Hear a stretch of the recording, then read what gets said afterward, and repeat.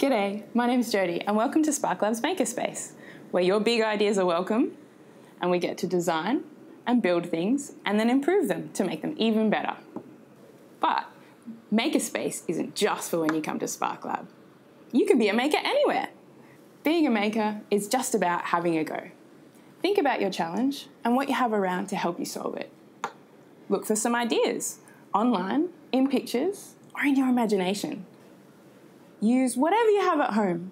Make something, test it out, and then improve it so it better meets your challenge. I was playing on the flying fox at the playground the other day, and it made me think about zip lines. A zip line is just a rope or a cable tied between a high point and a low point that's used to transport goods or people over tricky terrain, like a river or a rocky mountain or across a gorge. Have you ever seen a zip line before? Our challenge today is to make a device to safely transport an object or a person along a zip line. Think about what you would like to transport along your zip line and where you might be sending it, and why does it need to get the other side. Thinking about these things will help you decide what size and shape your device needs to be and whether it needs to have any special features. What ideas do you have for your zip line? I think I'd like to transport this character here. I'm going to pretend that they're stuck on a mountain and that I need to safely transport them down to the ground. I think I'd like my device to be like a stretcher in case my bushwalker's gotten hurt while being on the mountain and they might need to lie down on the way down.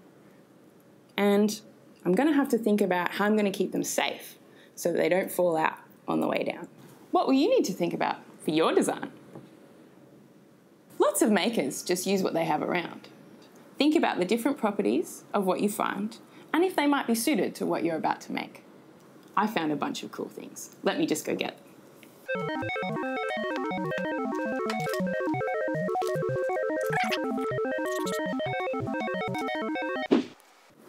I have some cardboard and paper here that can be folded and cut.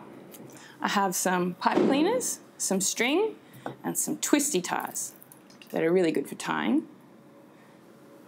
I've got this flexible and bendy plastic and some hard and round things like these pencils and lids.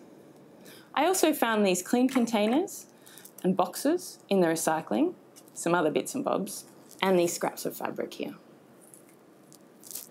I bet there are lots of different materials for making at your place. You'll need some scissors and tape to help you put it all together too. Talk to your adult to make sure that what you find is safe and okay for you to use. I think I'll need to make sure my device is strong, but soft enough that the person is comfortable while travelling down the zip line. These pencils look like they'd be good to make the outside nice and sturdy. And this piece of plastic would be good, I think. It doesn't rip or stretch when I pull on the sides, but it's flexible, and I think it'll work really well to cradle my bushwalker. How will I attach to the zip line? I'll have to find something that will help me hang on. I wonder what shape it'll need to be. Well, I've got my materials, I've got some ideas. It's making time.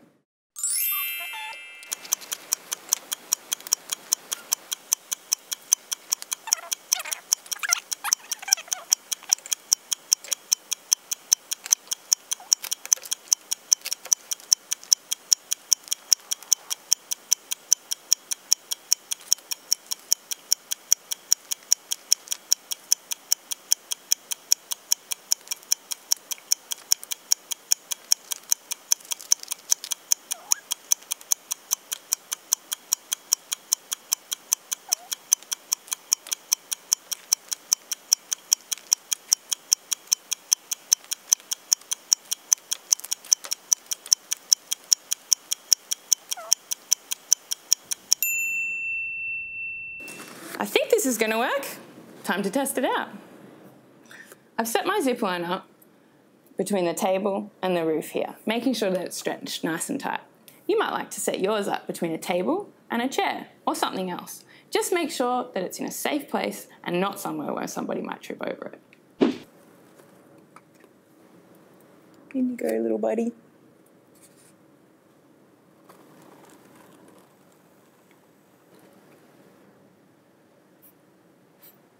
What did you notice about the way it moved? Did it move the way I expected it to? Or did something unexpected happen? What parts of my design worked well? Well, it was sturdy, it stayed together, and my person stayed safely inside. But I noticed that it stopped partway down the line and wasn't that smooth, which wouldn't be that great for getting the person down to the ground safely.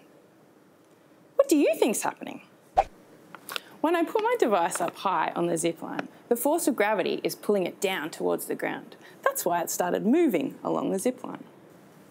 I wonder if my device didn't travel so well because it was very light. Maybe if I add a bit more weight, that will help. But there are other forces at work too. The hook I made was a bit squished onto the line. Where the hook rubs against the line, we have friction. Friction is the force between two surfaces that are sliding across each other. Friction always slows the moving object down and was slowing my device down here. Maybe I would have less friction if I made the hook shape a bit wider or changed what I used to attach it with. Time for some improvements. What changes would you make to this design?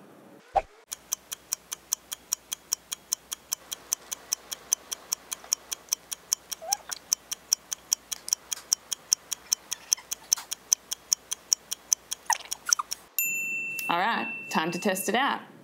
How do you think my device might move?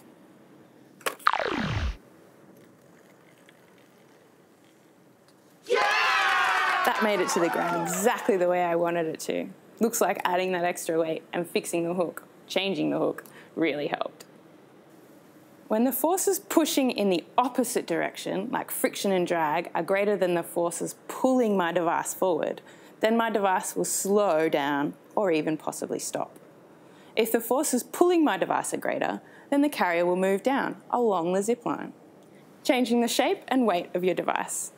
How your device connects to the zipline and the surface of the string will change the forces at work. I wonder what might happen if I change the angle. Would my device work the same?